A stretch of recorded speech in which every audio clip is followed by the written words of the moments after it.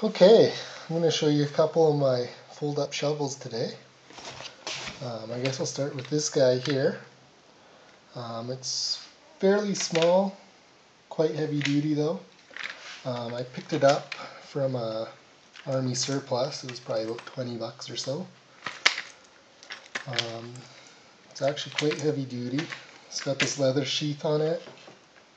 It's got the belt loops on there, which is handy for carrying.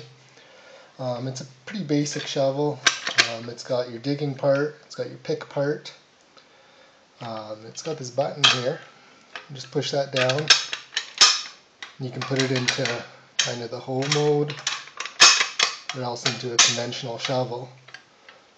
Kind of same deal with the pick, is you can fold the shovel out and have it in pick or straight out.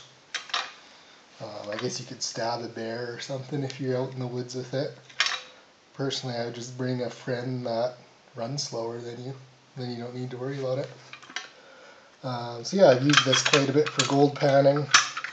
Works great. Good and durable. A little bit heavy maybe though, but not bad. My second one, I just found it at Princess Auto. I know sometimes that's a bad thing, but I think this one actually seems fairly good. It has a handle extension. You just thread that in there.